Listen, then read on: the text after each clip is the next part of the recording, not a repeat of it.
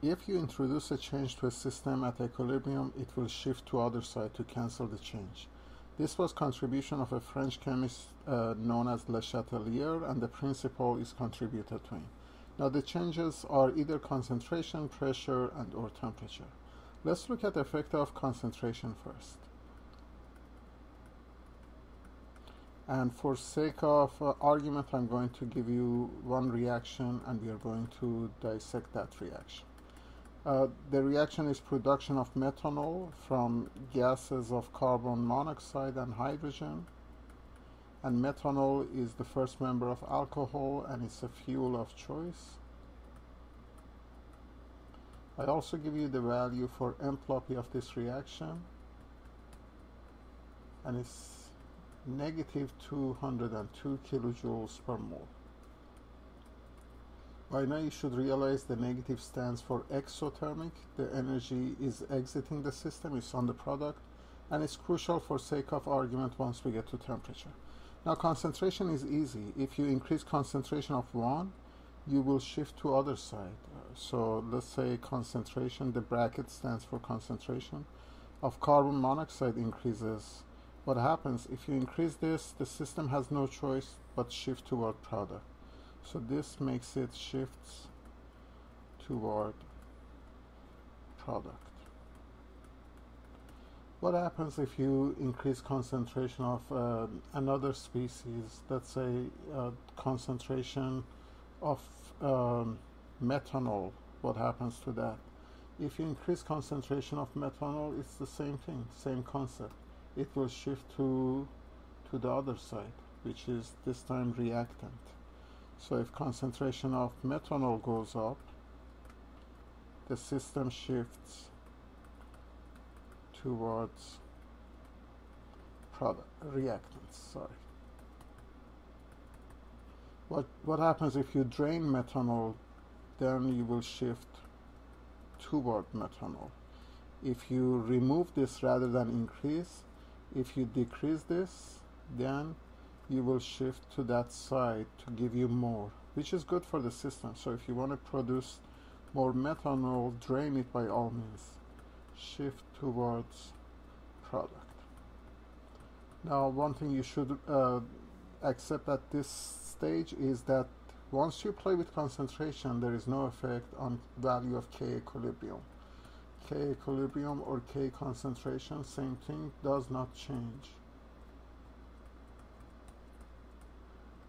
when concentration changes. You only change the position of equilibrium. You either go further to right or left. Once you are there, you create a new proportionality or ratio. K stays as is, doesn't change. Let's look at the effect of pressure. This is also easy, but let me give you the equation one more time. So it was carbon monoxide plus hydrogen, giving you methanol.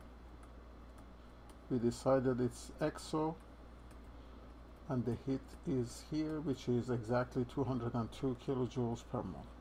Now pressure, you have to accept the fact that it only applies to gases, and if the gases are ideal, they obey this law. Whether they are real or ideal, they follow this principle. If temperature is constant and number of moles or quantity of gas is constant, this is as if PV is equal to a constant. So the relationship of pressure and volume is inversely proportional. Why do I do that? Because sometimes in our questions, the examiners try to trick you. If pressure goes up, volume is going down, and sometimes they phrase it as volume is decreasing. What is the effect on equilibrium? So you have to know this for sure from your stoic. Now if pressure goes up, you go toward the side with less particle of gases. I'm going to write it so you remember it. So if pressure goes up, equilibrium, the reaction shifts to the side with less number of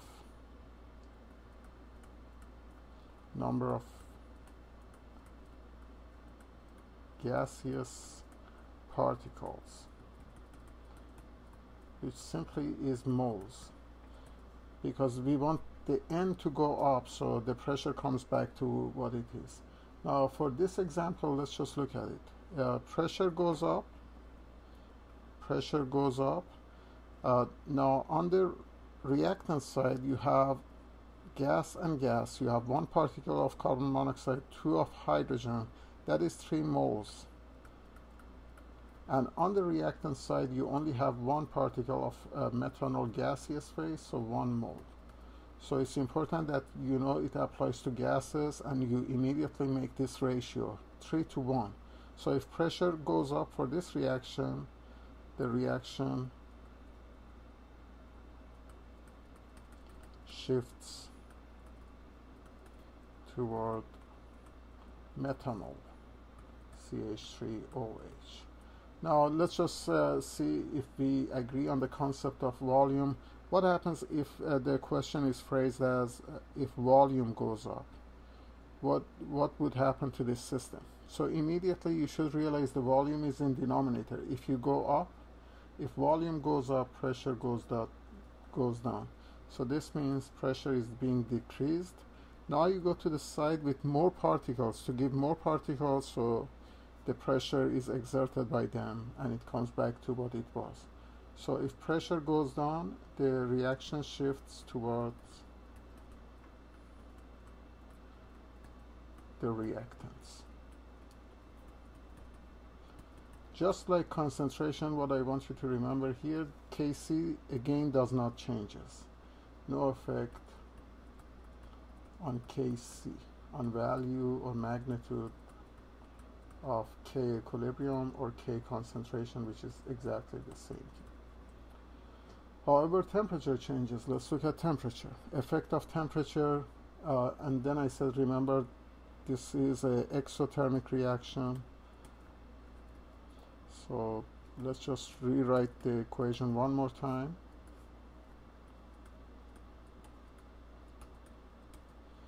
Plus 202 kilojoules per mole.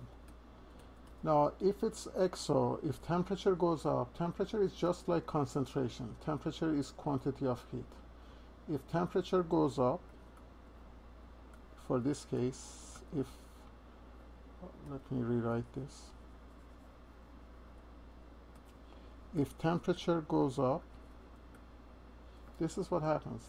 If temperature goes up, now you are shifting toward the reactant in order to reduce that temperature, added temperature. Shifts toward reactant.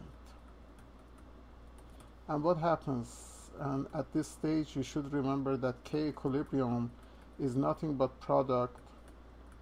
It's a homogeneous reaction. They are all gases over reactant. If you're increasing temperature and you're shifting toward the reactant, that means methanol is being decreased. This numerator gets smaller, and the denominator, which is carbon monoxide, goes up and hydrogen goes up. So that means K equilibrium decreases. So Kc decreases. Now you can memorize it. I know many of you memorize. For exothermic reaction, if temperature goes up, Kc goes down. So I'm going to write it for exo. If temperature goes up, Kc goes down. This is the proportionality. Now you should agree that every exothermic reaction in reverse is endothermic reaction. So if you rewrite that equation in reverse, so let me just do that. If I write it in this fashion,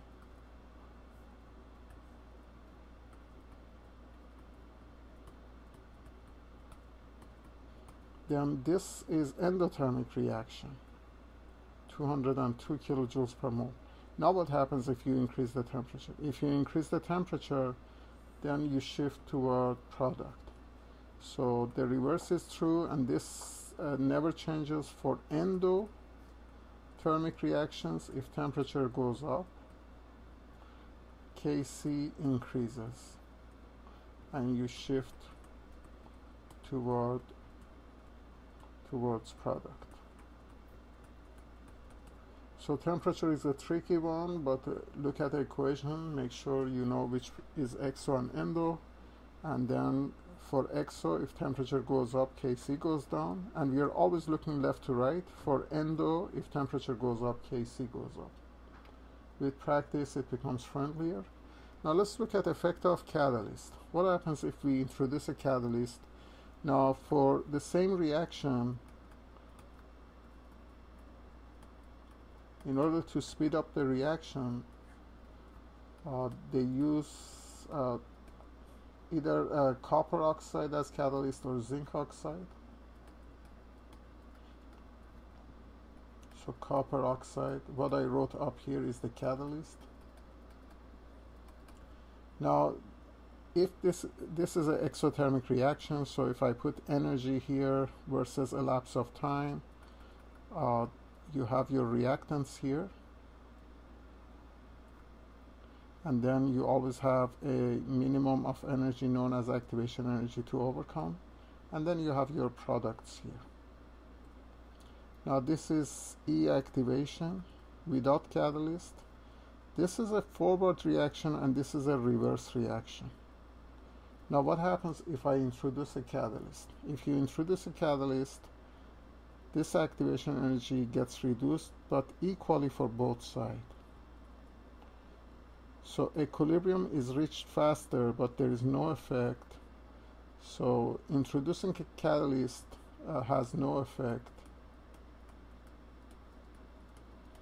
on position of equilibrium, does not shift it to left or right.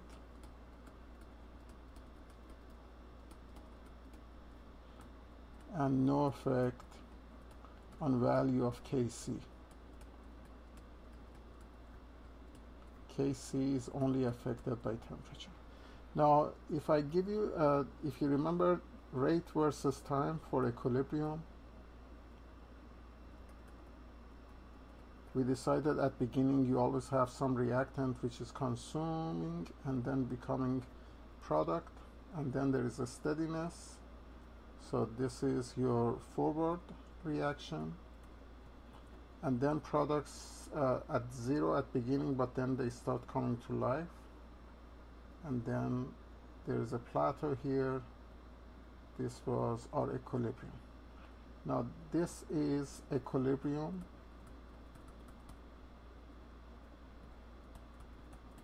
without catalyst. What happens if you introduce a catalyst? You simply reach equilibrium faster. So the reactants come here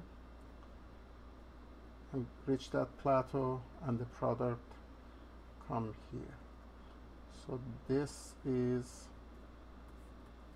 equilibrium with catalyst.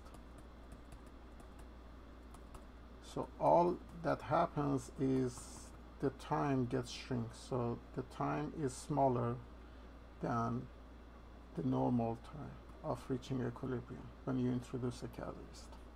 To summarize everything, this is a table that you should sort of agree. Concentration changes position of equilibrium. If you increase one, you go to other side, has no effect on value of Kc. Pressure for gases only is important. If you increase pressure, you go to the side with less particles of gases, no effect on Kc. Temperature, be very careful. It will change both position and Kc. If you are endothermic, increase temperature, you will shift to the product and Kc goes up. So for endo, temperature goes up, Kc goes up. For exothermic reactions, temperature goes up, Kc goes down. It's a crucial point to remember. Catalyst has absolutely no effect on position or value of Kc. It only makes the time that you reach equilibrium faster. Equilibrium is reached faster or quicker.